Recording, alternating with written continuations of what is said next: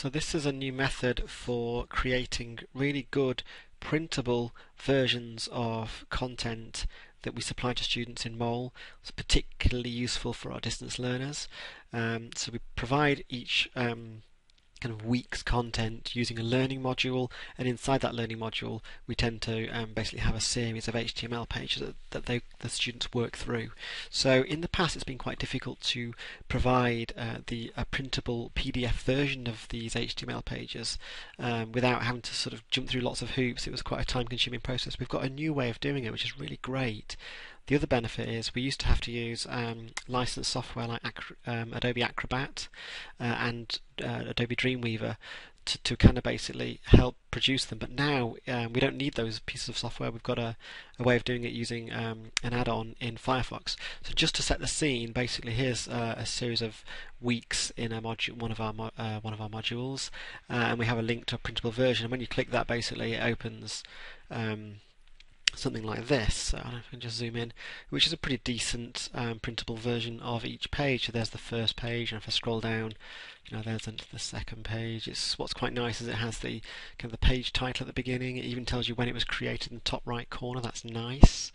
And at the bottom of the page, it tells you the exact sort of the URL for that item in the content collection, which could be useful, and the page number. So that's all really good the way it's doing that. I like the way it's laying it out. The font's nice. It manages to also embed the images, so that's nice from within the content collection. So just scrolling through, you get the general gist. It's all very well rendered, really. The links are working, the images and everything. So great. And let me just show you kind of how to produce one. Okay, so first of all, if you go to Firefox, and you do need to use Firefox for this, and if you go to the settings menu and go to add-ons, you basically need to search for an add-on called, I think it's Print for PDF. Let me just search Print PDF. So it's Print Pages to PDF. This is the one here. So I'm going to just install that. Okay, so I'm going to skip now. Okay, so it's installed. You do need to restart Firefox for it to take effect, so I'm going to do that now.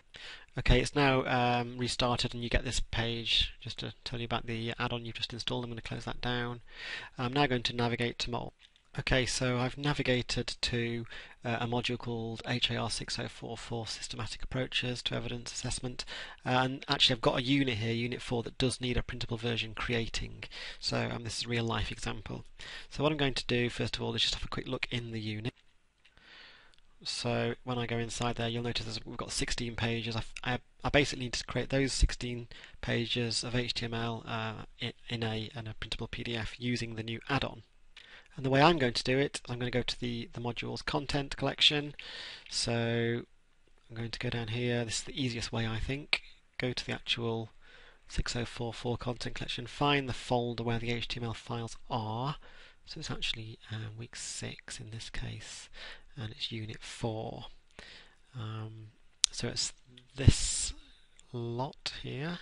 And the way this actually works, the way the add-on works, is it enables you to basically collect or collate a series of open tabs in your Firefox browser and convert them all very easily and quickly into one PDF document. So what I essentially need to do now is open each of the pages that I want to be merging into a PDF as a separate tab, and it's a little bit long-winded, although it's not too bad. You basically need to right-click on each one, open link in a new tab, and you'll notice at the top it's popped up there in the background, open link in a new, and I just need to go through each one like this. And I'm going to skip to the end so you don't have to watch me doing this over and over again.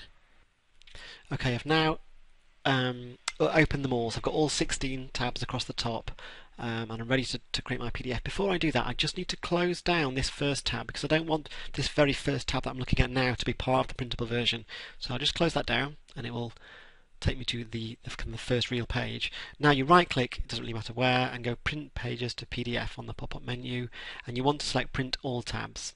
Okay, and then it does this, which is like really quick. It basically merges them all. It does super whizzy stuff that I don't fully understand, and as you can see, really quick, it's finished, it's done it. It pops up with the actual PDF that you've got.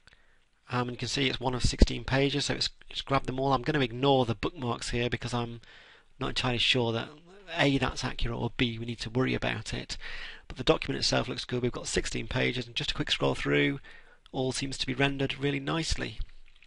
I'm going to zoom in a bit, and yeah, I'm just really impressed with the actual quality of what it creates too. There's no, I mean, that image wasn't great quality to begin with, so it's not actually degraded that at all during this process.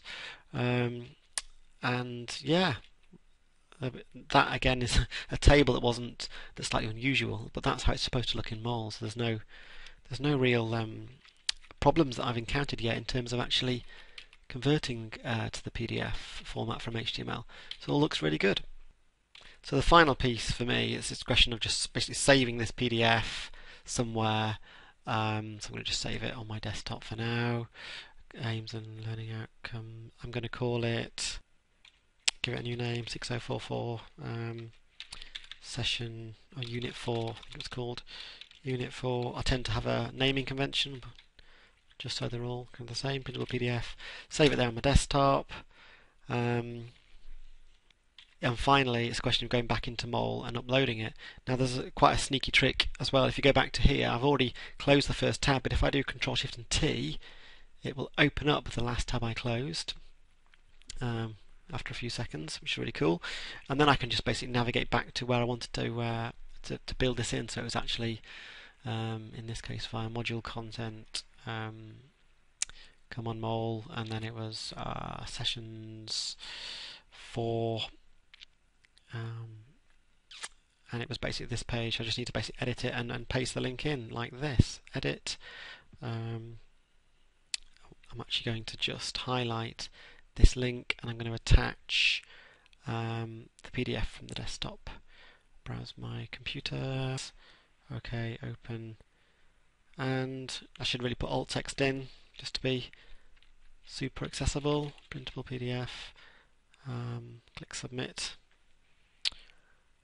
And there's the link.